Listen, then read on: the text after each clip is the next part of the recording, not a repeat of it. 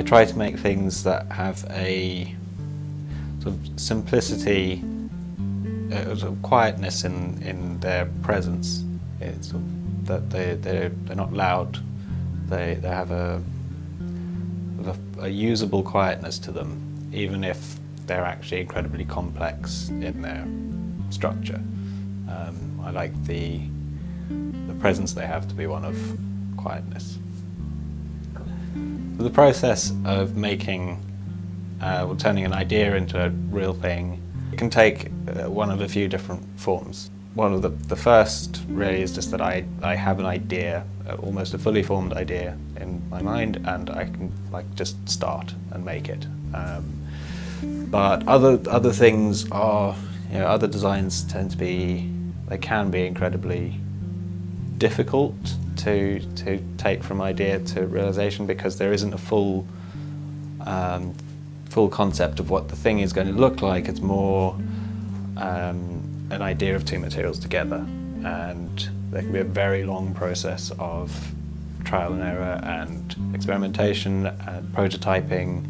It can take months and months and months to eventually get to something that works, and it's that process of finding the thing in the idea can take a very long time, and that will take in drawings and 3D modelling on the computer, and just trying everything out until it starts to feel right.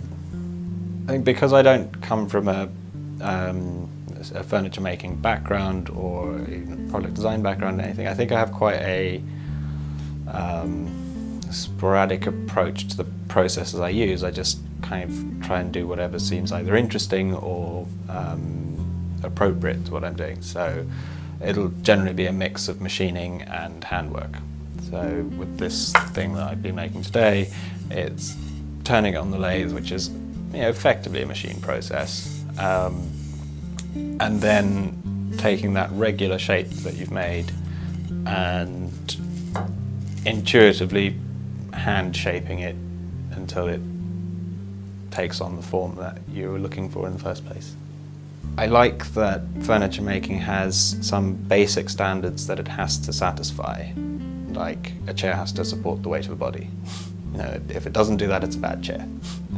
So I like having those restraints to start with, but there's so much scope within that to find aesthetic expression, to solve an interesting problem about how do you work within those constraints, because some of them are annoying. Why does the thing have to have this many legs, or why does the surface to sit on have to be here? And there are certain things that can be frustrating, and that forces you to solve a problem and to do it elegantly. And that's the kind of the ever-changing and ever-interesting part of designing furniture.